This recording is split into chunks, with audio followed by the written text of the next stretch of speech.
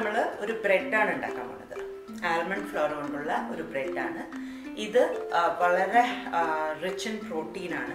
അപ്പം നമ്മൾ സ്വതവേയുള്ള ഭക്ഷണ രീതിക്കാർക്ക് മാത്രമല്ല, ഇത് മറ്റേ കീറ്റോ ഡയറ്റോ അല്ലെങ്കിൽ LCHF, അതായത് law carb high fat diet, അതൊക്കെ ചെയ്യുന്നവർക്കുള്ള ഡയറ്റിനും വളരെ കമ്പാറ്റബിൾ ആയിട്ടുള്ള ഒരു റെസിപ്പിയാണിത്. ഇത് കുട്ടികൾക്കൊക്കെ കൊടുക്കുകയാണെങ്കിൽ ഇതിൽ ധാരാളം ഈ പറഞ്ഞ പോലെ ആൽമണ്ട്സും മുട്ടയും ഒക്കെ ഉണ്ട്. അപ്പോൾ പിന്നെ അവർക്ക് ഇതിൻ്റെ ഒരു സ്ലൈസ് കഴിച്ചാൽ പിന്നെ ബ്രേക്ക്ഫാസ്റ്റിന് വേറെ ഒന്നും വേണ്ടിയില്ല. അപ്പം ഈ റെസിപ്പി വളരെ സിമ്പിളാണ്. എങ്ങനെയാണ് ഉണ്ടാക്കേണ്ടത് നോക്കാം. ഞാനിവിടെ 1.5 കപ്പ് ആൽമണ്ട് ഫ്ലവർ ആണ് എടുത്തിരിക്കുന്നത്. അതിലേക്ക് നമുക്കൊരു 1/4 ടീസ്പൂൺ ഉപ്പും 1 ടീസ്പൂൺ ബേക്കിംഗ് പൗഡറും, ബേക്കിംഗ് സോഡയല്ല, പ്രത്യേകം ശ്രദ്ധിക്കണം, ബേക്കിംഗ് പൗഡറാണ്, അത് രണ്ടും ആഡ് ചെയ്യാം. അതൊന്ന് നന്നായിട്ട് മിക്സ് ചെയ്തിട്ട് നമുക്കിതിനെ ഒന്ന് അരിച്ചെടുക്കാം. ഈ ബേക്കിംഗ് സോഡയും ബേക്കിംഗ് പൗഡറുമായിട്ടുള്ള ഡിഫറൻസ്, ബേക്കിംഗ് പൗഡർ കുറച്ചും കൂടി മൈൽഡറാണ്. ബേക്കിംഗ് സോഡയിൽ തന്നെ കോൺസ്റ്റാർച്ചും ക്രീം ഓഫ് ടാർട്ടറും രണ്ടും മിക്സ് ചെയ്തതാണ് ബേക്കിംഗ് പൗഡർ.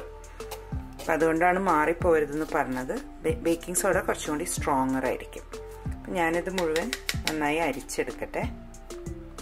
ഇത് നന്നായി അരിച്ചെടുക്കുക എന്ന് പറയുന്നത് എന്താണെന്ന് വെച്ചാൽ ഇതിൽ എന്തെങ്കിലുമൊക്കെ തരിയും പൊടിയൊക്കെ ഉണ്ടാവും. അപ്പോൾ പിന്നീട് നമ്മൾ മിക്സ് ചെയ്യുമ്പം അതിങ്ങനെ ലംസായിട്ട് അതിൽ കിടക്കും. അപ്പം ഇങ്ങനെ ചെയ്ത് കഴിഞ്ഞാൽ ഇതൊക്കെ ഒന്ന് സോഫ്റ്റ് ആകും.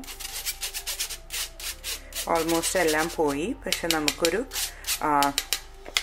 ക്ലീനായൊരു ഫ്ലവർ കിട്ടി. അടുത്തതായിട്ട് ഞാനിവിടെ 6 മുട്ടയാണ് എടുത്തിരിക്കുന്നത്. ഇതിപ്പം റൂം ടെമ്പറേച്ചർ ആയിരിക്കണം. ഇതിപ്പോൾ നനഞ്ഞിരിക്കണം. എന്താ വെച്ചാൽ ഞാനത് ഫ്രിഡ്ജിൽ നിന്ന് എടുത്തിട്ട് ഒരു 3 മിനിറ്റോളം ഇളം ചൂടുവെള്ളത്തിൽ ഇട്ട് വെച്ചു. അപ്പോൾ അത് റൂം ടെമ്പറേച്ചർ ആവും. ഇല്ലാന്നുണ്ടെങ്കിൽ നിങ്ങൾ നേരത്തെ തന്നെ പുറത്തേക്ക് എടുത്ത് വെച്ചാൽ മതി കേട്ടോ. ഇനിയിപ്പോൾ നമുക്ക് ഈ മഞ്ഞയും വെള്ളയും സെപ്പറേറ്റ് ആക്കണം.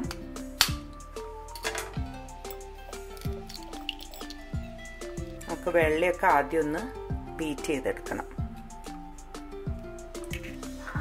അങ്ങനെ നമ്മുടെ മഞ്ഞയും വെള്ളയൊക്കെ സെപ്പറേറ്റ് ആയിട്ടുണ്ട്. ഇതിലേക്ക് ഞാനൊരു 1/4 teaspoon cream of tartar add ചെയ്യാണ്. എന്നിട്ട് നമുക്കിത് നന്നായിട്ട് ബീറ്റ് ചെയ്തെടുക്കാം. അപ്പം ഇത് ബീറ്റ് ചെയ്തെടുക്കുമ്പം ഞാൻ ഈ വിപ്പിംഗ് അറ്റാച്ച്മെൻ്റ് ആണ് വെക്കുന്നത്. ബീറ്റ് ചെയ്തെടുക്കുമ്പം നന്നായിട്ട് ആ പീക്സ് സ്റ്റിഫായി നിൽക്കാൻ വേണ്ടിയിട്ടാണ് നമ്മൾ ക്രീം ഓഫ് ടാർട്ടർ ആഡ് ചെയ്യുന്നത്. ഇപ്പം അത് ഇല്ലയെന്നുണ്ടെങ്കിൽ നിങ്ങൾക്ക് ഇത് ബീറ്റ് ചെയ്ത് ഒരു പകുതിയൊക്കെ ബീറ്റ് ചെയ്ത് കഴിയുമ്പം നിങ്ങൾക്ക് ലൈം ജ്യൂസ് ആഡ് ചെയ്യാം. എന്നിട്ട് അതേ ബീറ്റ് ചെയ്താൽ മതി. ഇത് നന്നായി റെഡിയായിട്ടുണ്ട്. നമുക്കത് ഓഫ് ചെയ്യാം. ഇപ്പോൾ കണ്ടില്ലേ, ഇങ്ങനെ ഒരു പീക്സ് പോലെ, അങ്ങനെയാണ് നമുക്ക് വേണ്ടത്. നമുക്കിനി ഈ പാത്രം മാറ്റിയിട്ട് വേറൊരു പാത്രം വയ്ക്കാം. നമ്മൾ അറ്റാച്ച്മെൻറ്റ് മാറ്റുകയാണ്. ഞാൻ ഈ കേക്കിൻ്റെയൊക്കെ മിക്സ് ചെയ്യുന്ന ഈ അറ്റാച്ച്മെൻറ്റാണ് ഇനി ഇടാൻ പോകുന്നത്. അല്ല, നിങ്ങൾക്ക് മറ്റേ ഹാൻഡ് ഹെൽഡ് മിക്സറാണ് ഉള്ളതെന്ന് വെച്ചാൽ അത് വെച്ചിട്ടും ഇത് ചെയ്യാം കേട്ടോ. ഇതിലേക്ക് നമ്മുടെ എഗ് യോക്സ് അത് ആഡ് ചെയ്യാം.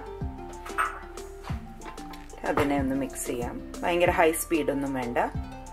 എഗ് വൈറ്റ്സ് ഹൈ സ്പീഡിൽ ഞാനൊരു 3-4 മിനിറ്റോളം മിക്സ് ചെയ്തപ്പോഴാണ് അങ്ങനെയായത്. ഇത് റെഡിയാവട്ടെ. നമുക്കിവിടെ 4 ടേബിൾ സ്പൂൺ ബട്ടറാണ് ആവശ്യം. അപ്പോൾ ഇതിൽ മെഷർമെൻറ്റൊക്കെ മിക്ക ഇങ്ങനത്തെ സ്റ്റിക്കുകളിലും ഉണ്ടാവും. അപ്പോൾ ഈ സ്റ്റിക്കിൻ്റെ നേർപകുതി, ഇതിപ്പോൾ 8 ടേബിൾ സ്പൂണാണ്.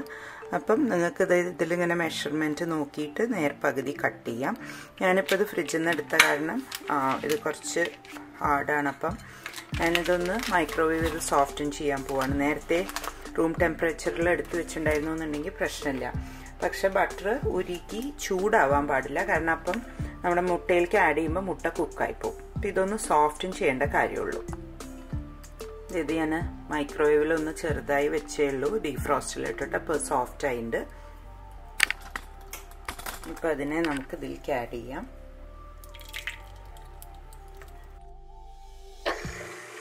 അതൊന്ന് മിക്സ് ചെയ്തെടുക്കാം.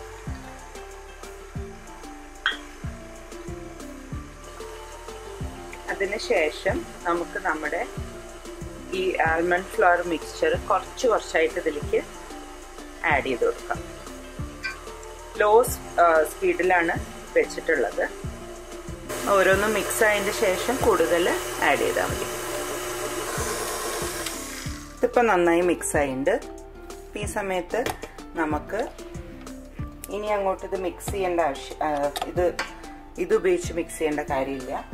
അതായത് നമ്മൾ ഇനി എഗ് വൈറ്റ്സ് ഉണ്ടല്ലോ, അപ്പോൾ അത് ഇതിലേക്ക് മിക്സ് ചെയ്യുമ്പം നമ്മൾ ഈ മിക്സർ ഉപയോഗിച്ചാൽ അത് എന്താ പറയുക സോഫ്റ്റാക്കി നമ്മൾ പീക്സൊക്കെ ആക്കി വെച്ചതൊക്കെ വെറുതെ ആവും. അപ്പം നമ്മളത് ഇതിലേക്ക് വളരെ ജെൻറ്റിലായിട്ട് വേണം ഫോൾഡ് ചെയ്യാൻ.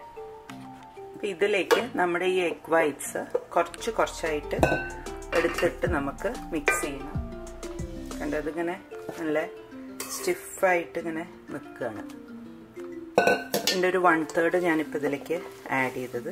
ഇതിനെ ഇങ്ങനെ ജെൻറ്റിലായിട്ട്, കുറച്ച് ക്ഷമ വേണം, ജെൻറ്റിലായിട്ട് ഇങ്ങനെ ഫോൾഡ് ചെയ്ത് കൊടുക്കുക. അത് മിക്സായി. ഇനി നമുക്ക് അടുത്തത് ആഡ് ചെയ്യാം.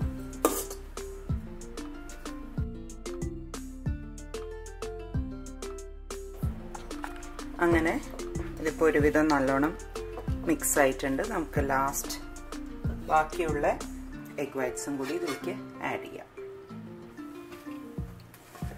അപ്പം മുഴുവനും ഇടുകയാണ് ഇതിലേക്ക്. വീണ്ടും നമുക്കിതിനെ നന്നായിട്ട് ഫോൾഡ് ചെയ്ത് ഇങ്ങനെ എടുക്കാം. നമ്മളിപ്പം ഇത് സ്പീഡിൽ ഇങ്ങനെ അടിച്ചു മിക്സ് ചെയ്തു എന്നുണ്ടെങ്കിൽ ഈ ഫ്ലഫിനെസ് ഇതിനുണ്ടാവില്ല. നമ്മൾ നേരത്തെ ബീറ്റ് ചെയ്തതിൻ്റെ കാര്യമൊക്കെ വെറുതെ ആവും. അതുകൊണ്ടാണ് ഇങ്ങനെ ജെൻറ്റിലായിട്ട് ഫോൾഡ് ചെയ്യുന്നത്. എല്ലാം അതിൽ മിക്സായി എന്ന് ഉറപ്പ് വരുത്തിയതിൻ്റെ ശേഷം നമുക്കൊരു പാത്രത്തിലേക്ക് മാറ്റാം.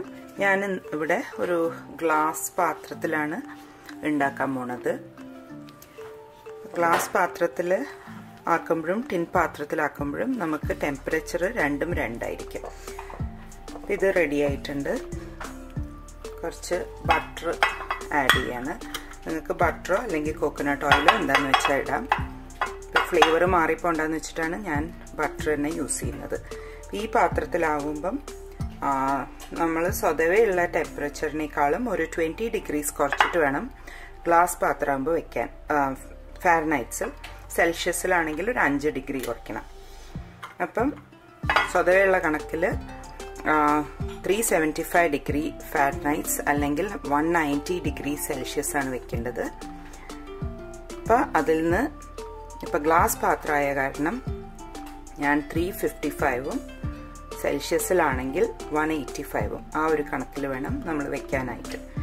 25 to 30 മിനിറ്റ്സ് ആണ് നമ്മളിത് കുക്ക് ചെയ്യേണ്ടത്. ഉറപ്പായിട്ടും 25 മിനിറ്റ്സ് കഴിയുമ്പം ചെക്ക് ചെയ്ത് നോക്കണം വെന്തിട്ടുണ്ടോയെന്ന്. എന്തെങ്കിലും ടൂത്ത് പിക്ക് ക്ലീൻ ആയിട്ട് വന്നാൽ നമുക്കത് പുറത്തേക്ക് എടുക്കാം. ഇല്ല അല്ലാന്നുണ്ടെങ്കിൽ ഒരു 5 മിനിറ്റും കൂടി വെച്ചാൽ മതി. കാരണം ഓൾമോസ്റ്റ് വെന്ത് കഴിഞ്ഞാൽ പിന്നെ അത് പെട്ടെന്ന് കുക്കാവും. നമുക്കിത് ബാറ്റർ ഇതിലേക്ക് മാറ്റാം.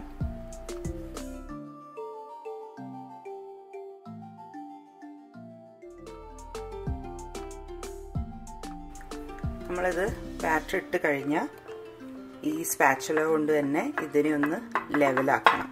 കാരണം അല്ലാതെ തന്നെ ഇതിൻ്റെ നടുഭാഗം കുറച്ച് പൊന്തി വരും ചിലപ്പം. നമ്മൾ ലെവലാക്കിയിട്ടില്ല എന്നുണ്ടെങ്കിൽ അത് നടു ശരിക്കും വേവാതെ വല്ലാണ്ട് ഒരു വലിയ പീക്ക് നടുക്കുണ്ടാവും. അപ്പം അത് കാരണം കഴിയുന്നതും ലെവലാക്കി വെക്കാം. നമുക്കിത് ഇനി അവനിലേക്ക് വെക്കാം.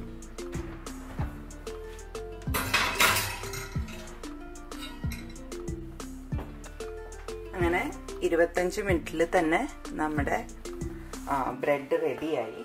നമുക്കിത് ഒരു 20 മിനിറ്റോളം തണിയാനായിട്ട് വെക്കാം. എന്നിട്ട് വേണം ഇതിനെ പുറത്തേക്ക് എടുക്കാൻ. ഇതിങ്ങനെ നോക്കിക്കഴിഞ്ഞാൽ ക്ലീനായിട്ട് വന്നിട്ടുണ്ട്. അങ്ങനെ നമ്മുടെ keto bread, almond flower bread ready ആയിട്ടുണ്ട്. നമുക്കിതൊന്ന് കട്ട് ചെയ്ത് നോക്കാം. ഇത് നമുക്ക് അങ്ങനെ പ്ലെയിൻ ആയിട്ട് കഴിക്കാം, അല്ലാന്നുണ്ടെങ്കിൽ വല്ല ജാമോ ജെല്ലിയോ ഒക്കെ യൂസ് ചെയ്തിട്ട് അങ്ങനെ കഴിക്കാം. കൂടുതൽ ഇനി ബട്ടറിൻ്റെ ആവശ്യമില്ല, ഇതിൽ ബട്ടറൊക്കെ ഓൾറെഡി ഇട്ടിട്ടുള്ള കാരണം. ഇത് കണ്ടില്ലേ, ഇതിന് വളരെ സോഫ്റ്റ് ആയിട്ടുള്ള ഒരു ബ്രെഡാണ്, ഒരു അടിപൊളി ടെക്സ്ചറാണ് ഇതിൻ്റെ. അപ്പോൾ നിങ്ങളെല്ലാവരും ട്രൈ ചെയ്ത് നോക്കുമെന്ന് ഞാൻ പ്രതീക്ഷിക്കുന്നു.